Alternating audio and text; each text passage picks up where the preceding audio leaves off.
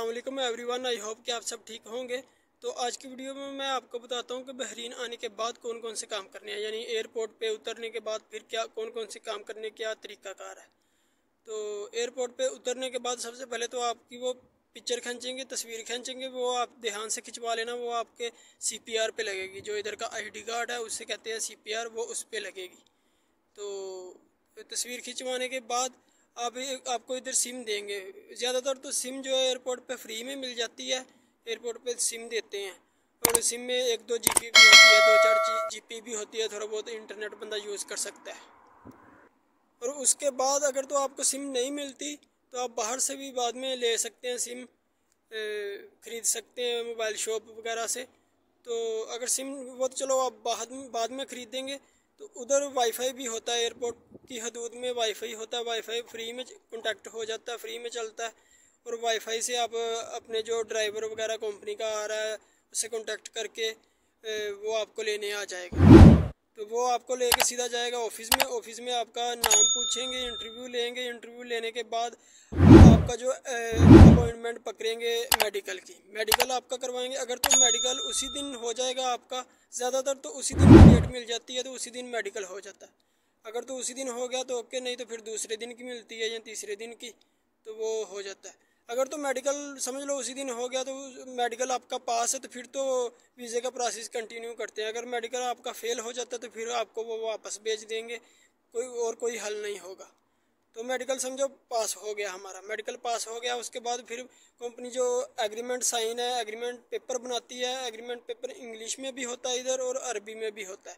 उसमें सब कुछ लिखा होता है जो आपके ऑफ़र लेटर में होता है, जो आपको पाकिस्तान में या अपनी होम कंट्री में ऑफ़र लेटर दिखाया होता है ना, दिया होता है, उसमें वो सब कुछ लिखा होता है, जो कुछ कंपनी प्रोवाइड करती है, देती है, और क्या सैलरी है, क्या काम है, ये सब कुछ लिखा होता है उसमें।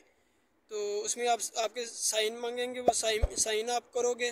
उसके बाद अगर तो आपको एडवांस पेमेंट चाहिए, मैं तो यही कहूँगा आप एडवांस पेमेंट ले लें उनसे, क्योंकि आपको सैलरी फर्स्ट सैलरी 1 महीना बाद, 1.5 महीना बाद मिलेगी। तो उतनी देर खाना पीना तो आपने करना है ना, अपना खाना वगैरह तो खाना है ना। तो इसलिए आप उनको बोलो कि मेरा एडवांस पेपर भी बना दे, मैं एडवांस चाहिए मुझे। तो वो एडवांस पेपर बनाएंगे, उस पर आपके साइन करवाएंगे, लिखेंगे कितने पैसे चाहिए। आप 50 दिनार तकरीबन मांग लें, 50-40 दिनार मांग लें कंपनी से। फिर वो मंथली आपके कटिंग करते जाएंगे। और उनको बोल दें कि भाई मंथली 10-10 दिनार करके कटिंग करे, एक ही दफ़ा 50 दिनार करके कटिंग ना करे।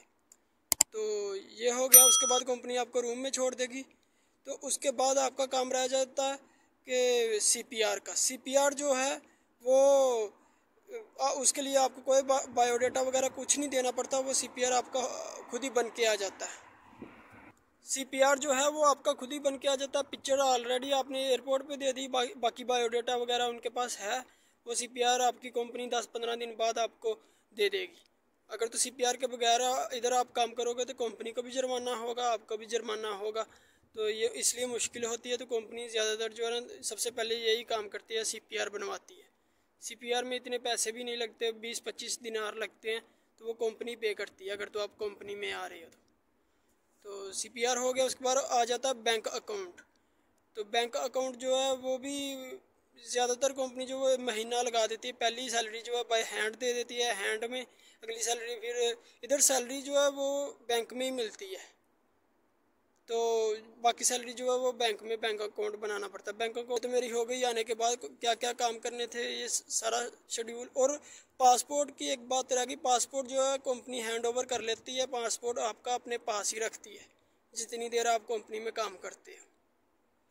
तो इसके बाद नेक्स्ट मैं वीडियो में डालूँगा कि बहरीन में आके सिम कौन कौन सी है और सिम कैसे परचेज़ करें, ख़रीदें, ये सब कुछ।